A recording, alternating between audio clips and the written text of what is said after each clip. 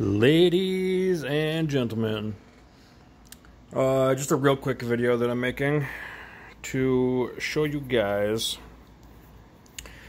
something I just discovered that I did not know because it has not been covered on any video that I have seen of the Typhon. First of all, this bracket right here, that is adjustable.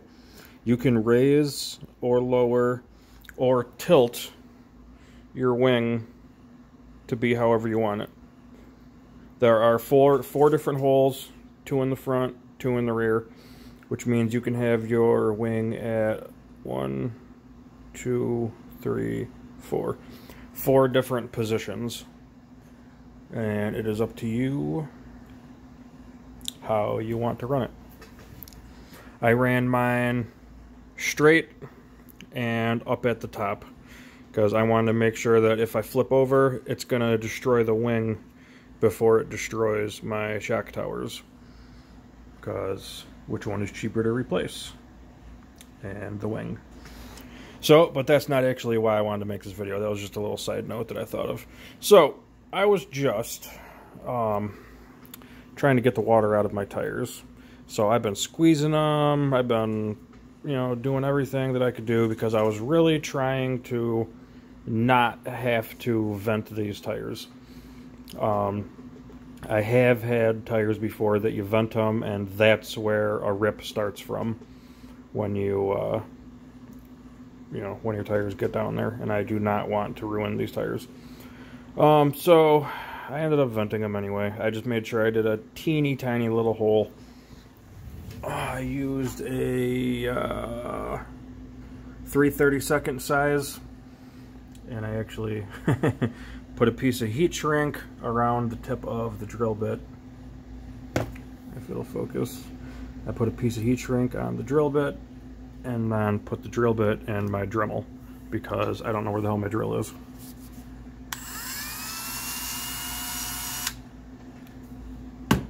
Well, it worked. So anyway, I vented the tires, and for those of you that don't know what that means is you put a tiny little hole in 4 different spots of your tire, like right across from each other. So one there, and then one there, and one there. And then on the inside, the 1 or 2 holes, the stock rims that come on the Typhon have 2. You use hot glue or silicone or something like that, and you fill those holes. Because what happens is, well, those holes are there for when they're on the car, you do a big jump. When you hit the ground, the air that's in the tires needs to vent out somehow. It needs to escape there. Otherwise, you could rip the glue off your tires. You could, if your tires are weak and old, that could blow your tire out. So they vent the tires. But with the holes being on the rim on the inside, what that also means is that any snow or water or dirt or dust or mud or little tiny rocks or anything that gets onto the inside of your rim, when your tire is spinning, the centrifugal force of the stuff on the inside of your rim is going to shove everything into those holes. And now that dirt or water or mud or little tiny rocks or dust or all that is inside your tire for the rest of your tire's life until you take the rubber off the rim and clean it out, get new foam, and put it back on, which is just extremely annoying. So what venting it does is it does the same thing that the hole in your rim does. So when you land, it can still vent, but also just from any water that was already in there, accumulated on your foam, or in your foam, I should say. Now, since there are 4 little tiny holes, and since they're on the outside, now instead of the centrifugal force working against you, now it's working for you. Now it is all still going to collect because it's on the foam on the inside of there. Now it's all going to get pushed further and further towards the end of the tire. This is on the inside, but it'll be pushed towards the edge of the tire, and usually it just stays there. And it could throw your tire off balance, which can, you know, your tire going like that, it's going to eventually rip things apart. It's going to damage more than just your tires. It could rip all sorts of things off. Or loosen things, or bend things, or it's just not good. You want your tires to be balanced, especially in high-power cars like a 6S or even 4S, even 3S, actually even 2S. Anything, you want your tires to be balanced at all times.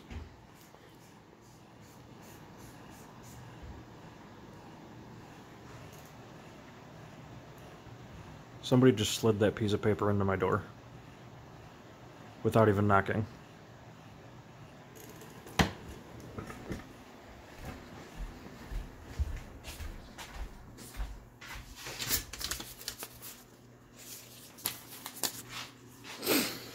In anticipation of the upcoming ban on plastic shopping bags, please stop by the staff office to receive your free reusable shopping bags. We are providing 2 per apartment. What? What the hell are you talking about? In anticipation of the upcoming ban on plastic shopping bags. They are banning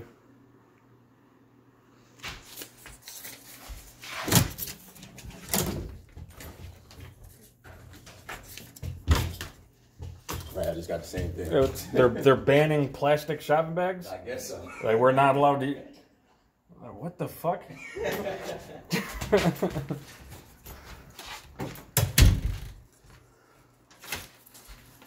All right. Well, that's extremely retarded. Yeah, okay. Life in a liberal state. So anyway, yeah, like I was saying, the water's gonna get smashed up to the top of your tire, but now since you've got these little holes, these little vents, it's gonna fling out. So not only can you like set your car up on something when you're done running it and just run your car, just spin your tires, not only will it drain your tires from doing that, but because of just the nature of how everything works, that will also help drain your tires as they accumulate water. So as you're just using your car normally, even though there's a hole in your tire, like it seems backwards, you're poking a hole in your tire, which helps keep them dry on the inside. But that's the way it works, because your tires are not going to be just sitting there in a puddle or submerged. So it's actually going to be draining more water than it accumulates, even if you do just sit in a puddle. That little dinky tiny hole is not going to pull in that much water. Comparably, when it's on your car and you're running it and the tires are spinning, that's going to drain way more water than it does accumulate. So, yeah, I'm still freaking weirded out by the whole plastic bag thing. But anyway, the other thing that I wanted to show you guys is this directional arrow, which means that's the way the tire spins, which means this tread pattern is directional. Even though looking at it, it looks the same on both sides. Like the tread looks reversible.